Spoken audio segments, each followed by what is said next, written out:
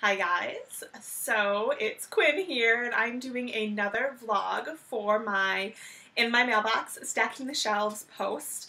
I have to say that I really like doing these vlogs. I thought maybe I'd feel weird just talking to my computer, but I don't feel weird. I don't know if I just like talking to myself or what, but I probably won't do one next week because I will be on vacation. I'm actually going to Washington, D.C. next Friday. I can't wait. I'll be there for a few days. I'll be coming home Monday. You know, if you're wondering what this little white puff thing here, this is my dog Daphne. She's sitting in my lap because she was getting a little jealous. She's 3 years old and she's a Bichon Frise. I'm sorry if I'm pronouncing this wrong. And my other dog, Ginger, is a little jealous that Daphne's in my lap right now, so she might be growling a little bit. If she calms down, I might put her in my lap so you can see her too, in case you want to. You might not want to. Anyway, enough of my rambling. Let's share what I got this week for new books. I didn't buy any books this week, which is a good thing. I have so many books, both from the library, from NetGalley, from Edelweiss, and then books that I actually own that I have not read yet, so it's good that I didn't buy any, but I still managed to pick some up from the library. I'm helping the circulation. Also, I am sitting by the window, so there is a bit of a glare on the covers, so hopefully it doesn't blind you, but just a little forewarning. Anyway, I got a couple books on hold. The first one is very exciting. It is Clockwork Princess by Cassandra Clare. You'll see this sticker right here. Oh, I hate that they put the sticker right over Tessa, because this is such a pretty cover, and to have that big sticker there kind of ruins it.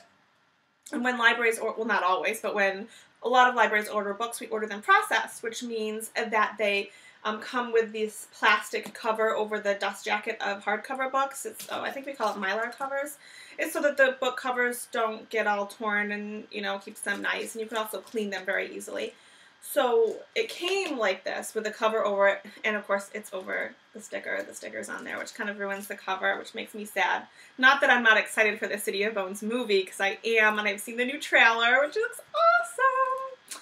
Although I wish we got to see a little bit more of Magnus. But anyway, I did get Clockwork Princess, which I am so excited to read. Actually, no, I'm not excited. I am terrified to read this book. I am so afraid. I have a hard time with love triangles in general. I don't really like them. I can't understand girls, or, you know, or anyone, guys or girls, but the ones I have read is usually with a girl with two guys to choose from. And I mean, sure, I certainly think that people would love more than one person in their whole lifetime, but loving two people at the same time, I don't know how I feel about that. I don't really like reading about that, and if this wasn't Cassandra Clare, I wouldn't be reading these books. But it's Cassandra Clare, and she's fantastic, and I have to figure out what's gonna happen next. But at the same time, I'm so afraid. I'm pretty sure I'll be getting all teary-eyed and emotional, and I don't always really like that feeling. I know some people, you know, love to get all weepy with books, but I'm not that someone. Anyway, I'm gonna stop talking about this. I'm terrified to read it, but I will, so woohoo! And then another hold I got in this week is Daughter of the Forest. I'm not sure how to pronounce her name, you guys. It's Juliet. I'm not going to try. I'm just going to put it down there. I've heard a lot of great things about this series. I think it's called the Seven Waters series. I don't really know too much about it. I think it might have fairy tale bits to it, and you know I love fairy tales.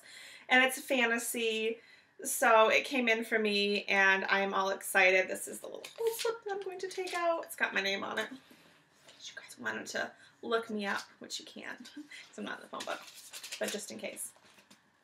So, I got this. I'm excited to give this a try. It's in trade paperback, or actually, no, I'm sorry, it's in mass market paperback, which isn't great looking, but that doesn't matter.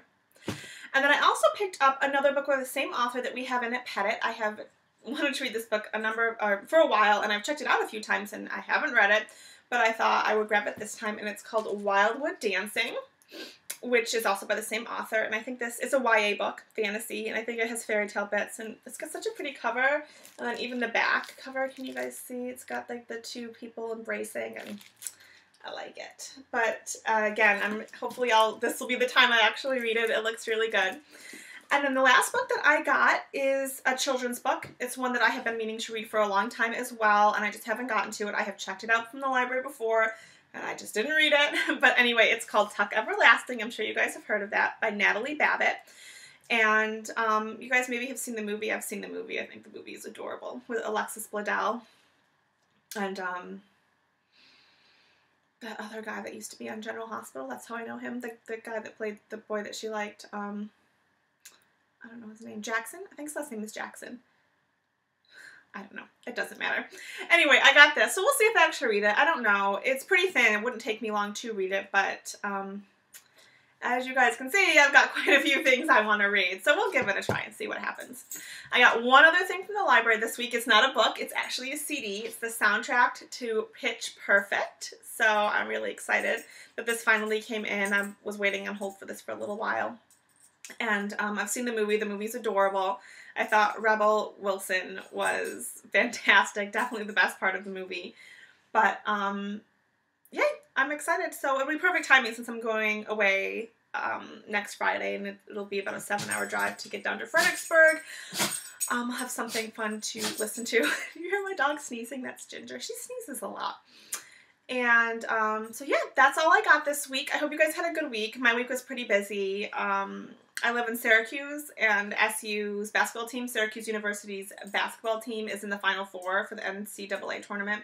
I don't really follow basketball or any kind of sports. I don't know. I don't get it. I'd rather sit and read and I don't know. But my family is huge sports fans and huge SU basketball fans. So since they are going to the Final Four, SU is the team, my parents and my aunt and uncle and my other aunt and her son and his wife and my mom's friend and her husband are all going to the Final Four.